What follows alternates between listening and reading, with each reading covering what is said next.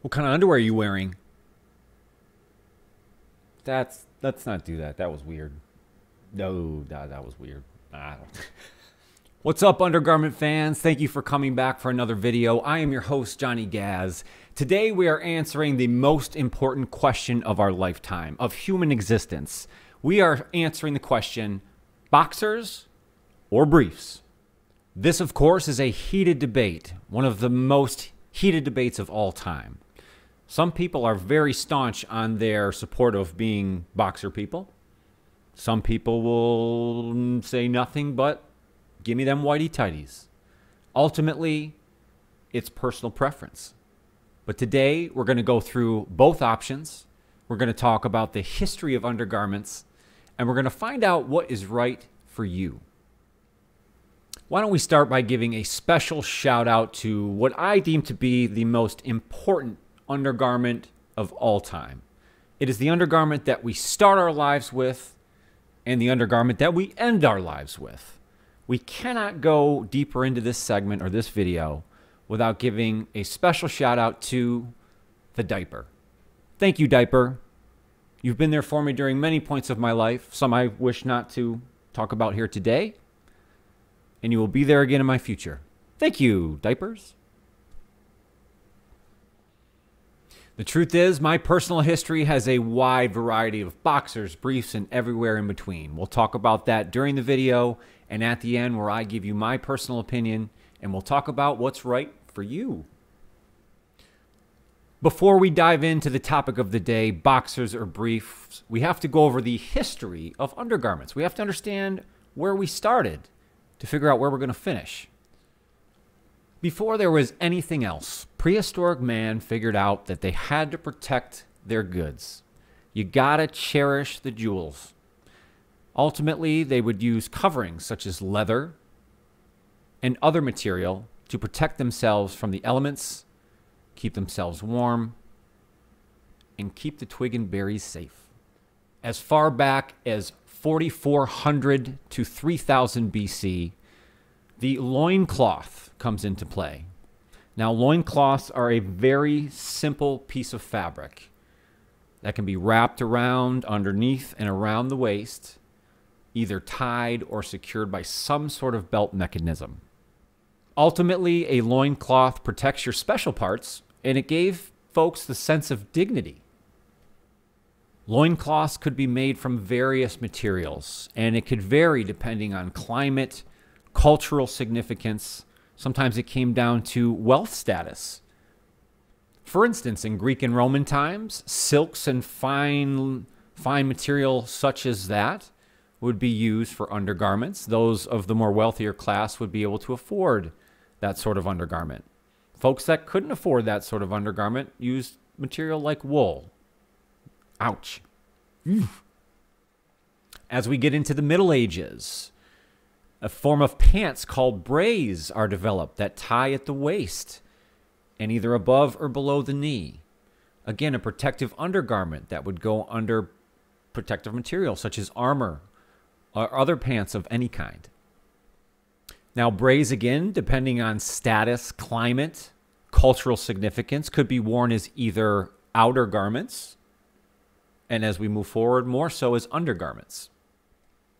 Those brays developed into the more modern trousers, breeches, or breeches, as we call them. Knickers were also used as a term as we move forward in our history. Now, these brays, these pantaloons, let's say, would have a flap or a cod piece at the front end for your man and friends to hang out in. They were also used as a status symbol or a storage unit, believe it or not. Can't imagine that being very sanitary, but again, cod pieces. Look it up. As we enter the Industrial Revolution and mass production becomes more prominent, the union suit becomes more popular. This is a one-piece garment that is buttoned up the front. There is a button flap in the back, a very famous button flap in the back for toileted use to be able to relieve yourself. The union suit over time evolved into long johns, which were actually named after John L. Sullivan, who was a famous bare-knuckle boxer. And as we get into the 1800s, we see the development of the jock strap, or the jock, or Jill for you ladies out there. The jock strap was actually invented in 1874 by C.F. Bennett with the Sharp and Smith Company out of Chicago. The jock strap not only used for support of the up front bits, but that also developed into more of an athletic or sport type use as we moved into the 20th century. So there is a very brief history of undergarments. Now, let's dive into the topic of the day. Let's talk about both boxers and briefs. Different variations of the pantaloons, the breeches we just talked about, carried us through the 20th century. And the modern version of undergarments then started to come into play. So let's start with boxers. Boxers were actually invented in 1925 by Jacob Gollum. He was the founder of the boxing company Everlast.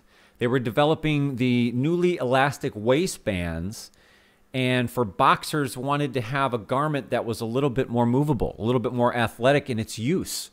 So hence the term boxers.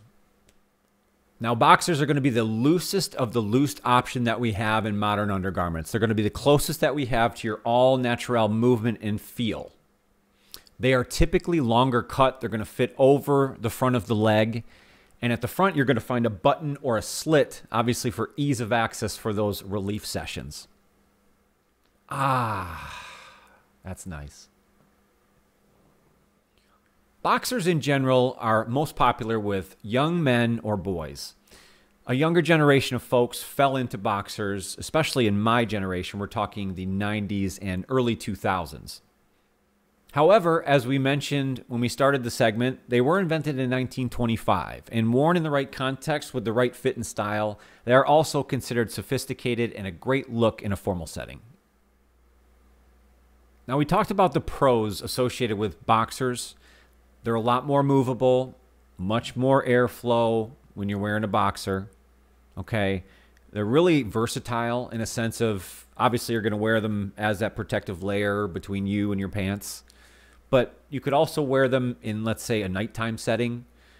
There's a lot of ways both male and females can wear boxers, so they are very versatile. But there are some cons associated to boxers as well. Again, with all that natural movement, you have a lot of freedom down there. With that movement, those twig and berries, they can move a little bit too much. That can be a little uncomfortable. Things can shift and scrunch, mold and mend, and all those other words that you don't really want to associate down there because you have so much freedom. And what I think is the biggest con associated to wearing boxers, this is my personal opinion, but the bunching up, the scrunching, the material itself. You try to put them on underneath a pair of pants, you wear them around a little too much, you're active in them, they're going to bunch up.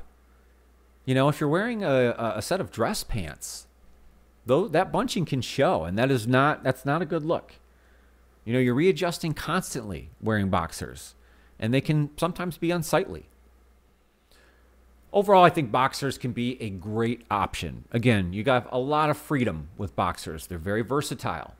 My personal history, I have worn boxers before. I've gone through the gambit.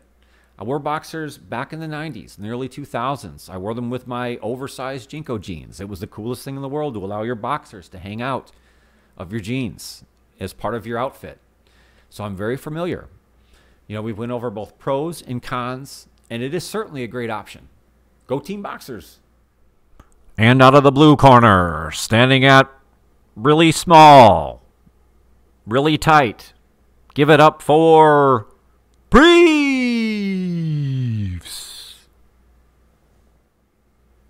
All right, let's talk about briefs. Little smaller, little tighter, come in a lot of different varieties. Let's go over them. Briefs were actually invented in 1935 by the Coopers Incorporated. They're out of Chicago, Illinois as well. And a man named Arthur Niebler came up with a more comfortable, form-fitting undergarment known as briefs. They were a more modest version of the jock straps that we talked about earlier, but you also get the backside coverage that you don't get with your jock or your Jill. So certainly much more modest and covering there.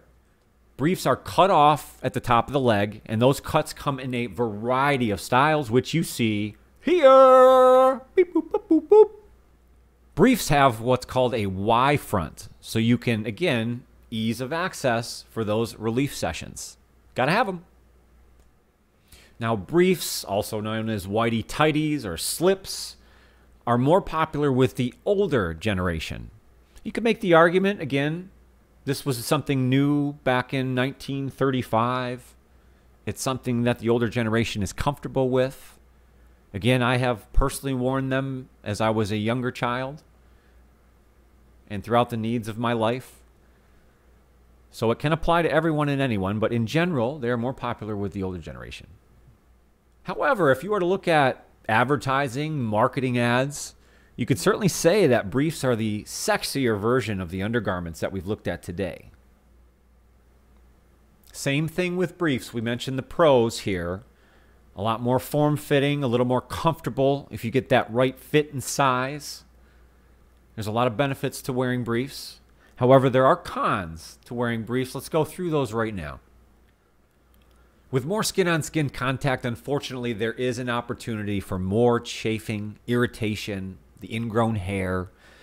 An improperly fit brief is maybe the worst form of undergarment you can have. Personal experience, I'm sure a lot of you would support that. Man, woman, whatever. You do not want an ill-fitting brief. It is uncomfortable. Now let's talk about it.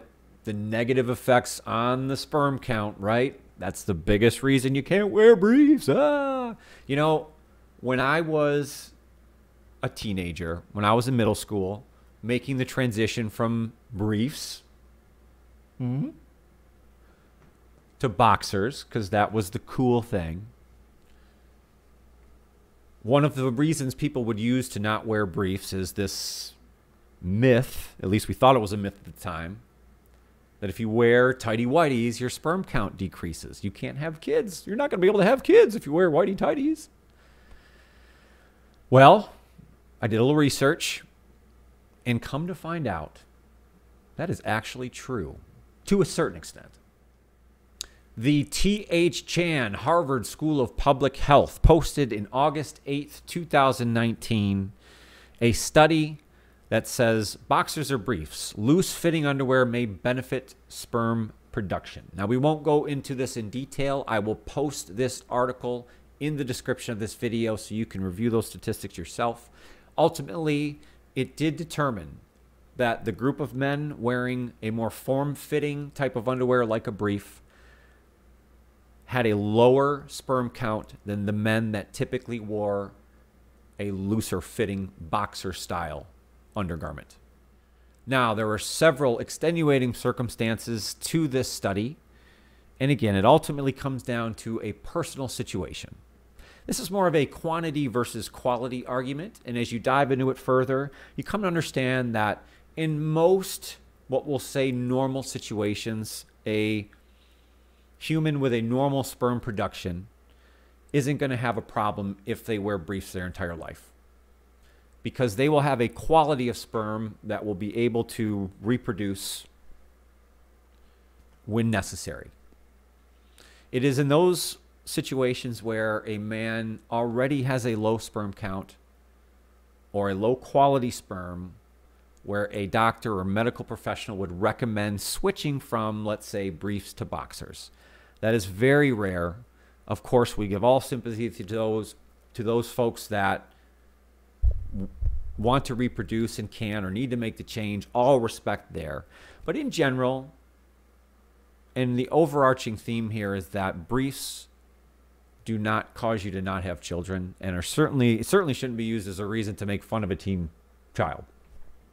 I'm coming after you, Barry. All right, so let's go over some other options that you have. Of course, we talked about boxers. We talked about briefs. What if you don't like either? What if you want a different option? Well, here's my recommendation. The old boxer brief. If you like the support of briefs, but the coverage of boxers, you can go with the now so popular boxer briefs. This was made famous by Calvin Klein in a lot of advertisements in the 90s. Again, it was kind of advertises that in between undergarment that kind of works for both purposes. Boxer briefs come in different extensions down the leg, but ultimately, as long as it is past that hip joint, it is considered a boxer brief.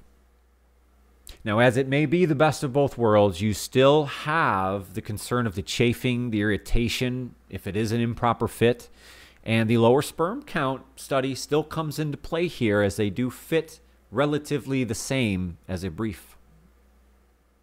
And to all my humans out there seeking to be sought by other women, they are overwhelmingly in favor of the boxer brief. I researched this, and over study upon study upon study, women in general find the boxer brief to be the sexiest option of undergarment in the current modern day society we live in now. What if you don't like anything? I'm uncomfortable. It's bunching up. I don't like the tight fitting. I don't want to be loose. I'm good. Is commando an option? Now, history would support that commando at least is an option. It could be an option. It is definitely your most breathable option. But it might be not so great. You have absolutely zero support if you go commando.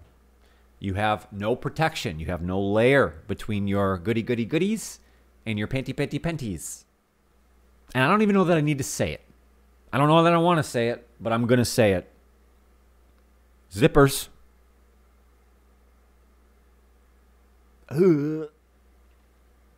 So boxers or briefs? What do we go with? What do you do? A little history for Johnny Gaz. Again, I grew up with the diaper. And I'm going to go out in the diaper. But in my young age, I was definitely a whitey-tighty kid. That's what my parents assigned me. That's all I knew. That's what it was. It was whitey-tighties all day, every day. As I got into middle school, again, that became kind of the out thing. You don't wear whitey-tighties anymore. You don't say that. You don't mention that. So it was boxers for a few years. As I became involved in more athletic competition type sports in high school, I discovered the boxer brief. To me, it seemed like the best of both worlds, as we talked about earlier. It was a perfect go-between for an everyday use, and then could then be used in that athletic setting as well, so you didn't have to bring multiple different pairs of underwear with you. So that was me. And that's really been what I've used from that point forward to this point in my life. I am a boxer brief supporter through and through. So in my opinion, the best option is actually a third option, and it is the boxer brief. Now, it always comes down to personal preference, your history, your environment. You certainly could use a multitude of options. I've actually done that in my life. I've had situations where boxers come into play. I've used them as just a nighttime type undergarment, or just wearing them in general just to hang out loose. We'll talk about that one so much. But it's always about your personal preference, your lifestyle, what you're doing in the moment, what works for you. And I'm hoping that today I've highlighted all of the options and just allowed you to think about it just one more time. I know we've looked at this over and over and over again. You've probably seen videos like this before. But I hope that I've given you just a little bit more insight, just a little bit of that Johnny Gaz spin, so that you can make the best decision for yourself. I want to show big shout outs to underwearexpert.com, pantsandsocks.com, as well as the hsph.harvard.edu website. A lot of the research comes right from there. I will link all three in the description of the video. Thank you so much for coming along. Again, I'm your host, Johnny Gaz. I appreciate your time on this. I hope that you're able to make the best decision for you as far as boxers, briefs, or everywhere in between. Thank you for coming along for this video. Definitely hit that like button if you liked what you saw today, and hit that subscribe button so you don't miss any future videos on Johnny Gaz Sports. Thank you guys so much, and you have an awesome day.